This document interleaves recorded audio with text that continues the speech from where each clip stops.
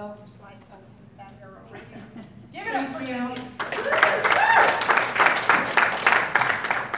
First of all, before I get started on this, I'd like to say to Dave and Joyce, thank you very much. This is something that I was looking for and had given up hope on. Peggy, thank you so much. I look forward to what we're going to do out here. I really do. So the cancer biz to the coffee biz, let me tell you how this happened. Quite a few years ago, in 2003, I was diagnosed with breast cancer. In 93, I was diagnosed with cervical cancer, and in 2007-8, I was diagnosed with Langerhans cell histiocytosis, and in 2015, I was diagnosed with skin cancer. But you'll see up here it says, Cynthia Never Give Up Simmons, entrepreneur, business owner, author, inspirational speaker, blog talk radio host. This is my story. Today I carry those amazing titles, but they came at a cost, a very heavy cost. A constant struggle and an endless battle is the price of all great success, and it truly is. Cancer has actually been a blessing to me. My cancer journey, again, cervical cancer in 93, breast cancer 2003, Langerhans cell histiocytosis in 2008, 2010, actually October, they actually gave me 6 months to live. And I did that, I go, I was no longer an asset. I had become a liability to society. I was no good anymore. I was damaged goods. And I had to find another way to create an income. And that's not always an easy thing to do when you're sick, you're in chemo. But who was going to hire me? Who wants somebody that's damaged goods? What job could I do that I could earn an income from? And what would happen if I got sick and needed to be at home? So in 2010, doctors gave me 6 months to live. And I'm going to tell you exactly how that day went. My husband and I were sitting in the doctor's office. They had called me in. I was in research protocol treatment. There is no cure for Langerhans, so everything is research protocol. They had done everything they could. I was on chemo from Monday to Friday, from 9 a.m. to 3 p.m. I would have a week or 2 weeks off. I would get Muleska, which killed my immune system, made you deathly sick. And so I had multi-vital organ involvement. Both lungs, my liver, my spleen, my ovary, hip bone, ankle bone, the lenses in both eyes, 8 holes, and the mastoid and temporal bone of my skull. I had radiation to my head and chemo.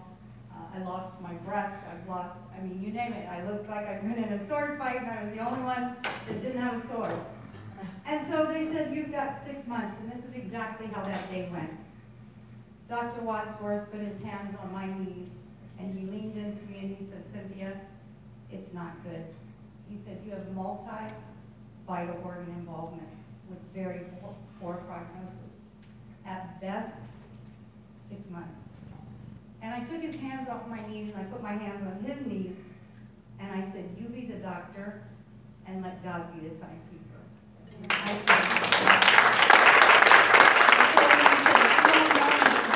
said, you don't know me, and you got me confused with someone else.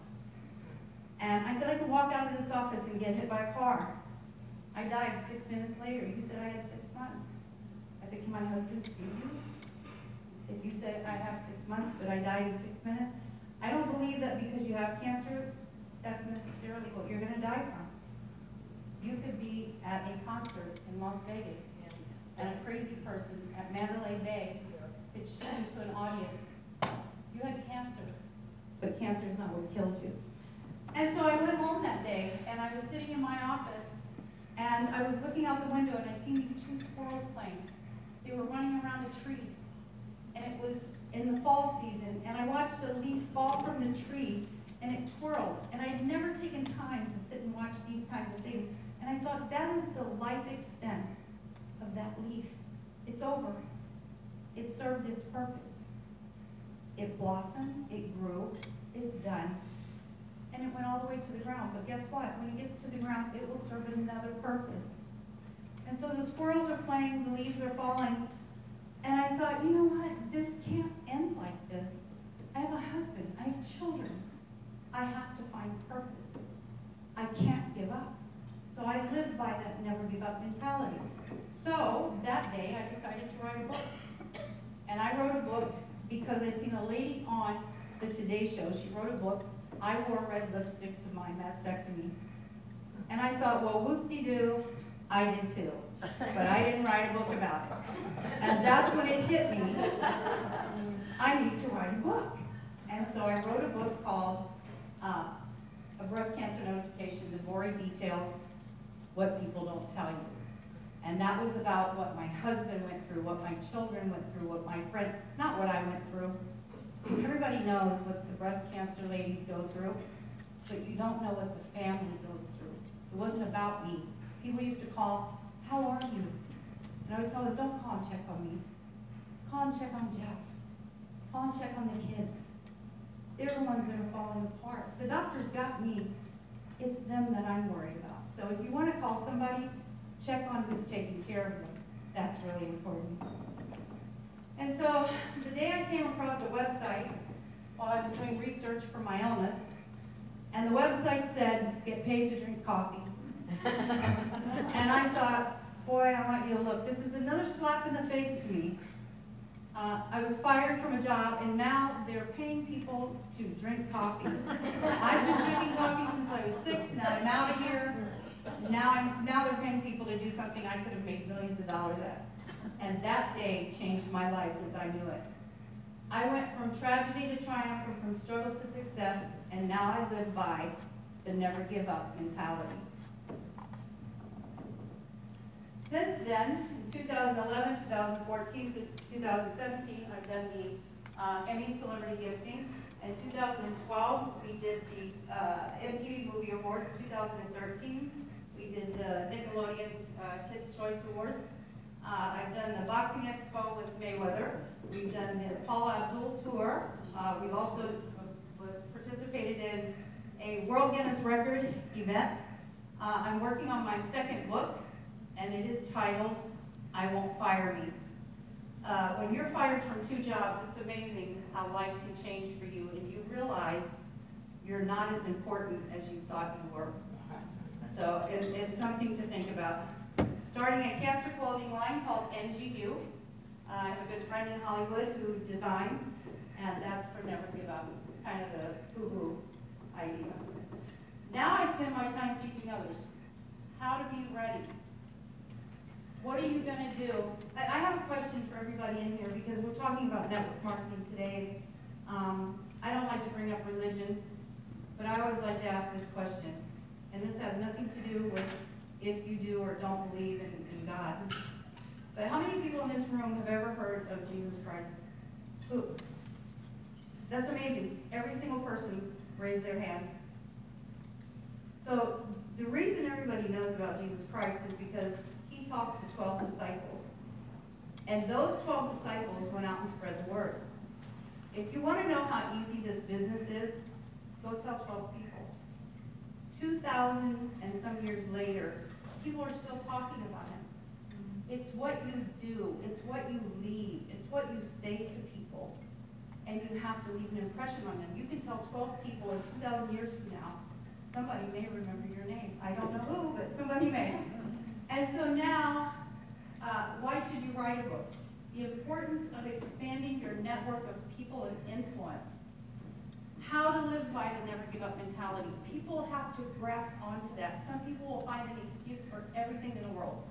Oh, I can't do it because of this, and I can't do it because of that. And, well, this is wrong with me, and well, I have a headache today. And, you know, you have to get past all of these things and learn that never giving up and pushing yourself is what makes you get through. So find your passion, and you will find your purpose. Believe me, it happens. There is a plan for your life. You just have to plan to be part of whatever that plan is. I don't believe that God has brought us here to just simply exist. I don't believe that. No part of me believes that. There is something that is supposed to transpire in your life And it is really up to you. It's not up to my husband or my kids. It's not even up to Dave to make sure that my life goes great. It's up to Cynthia. But one thing I do know through all of this journey is it also was not up to the doctors. They played a role, but they didn't play the part. So it was about me getting involved with what was happening to me. I had a very rare illness that no doctor in Washington State had heard of. There was no doctor locally that could treat me.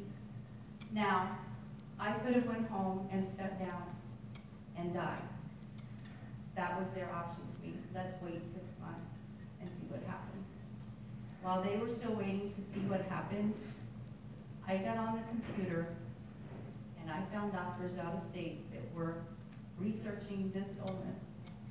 And I became an advocate for myself. In this industry, you must become an advocate for yourself. It's not your upline's responsibility. It's not your downline's responsibility. If you were sick, you would find out what you need to do. In building a business, you have to find out what you need to do. And so be an advocate for yourself, and whatever you do, don't give up. Thank you, everybody.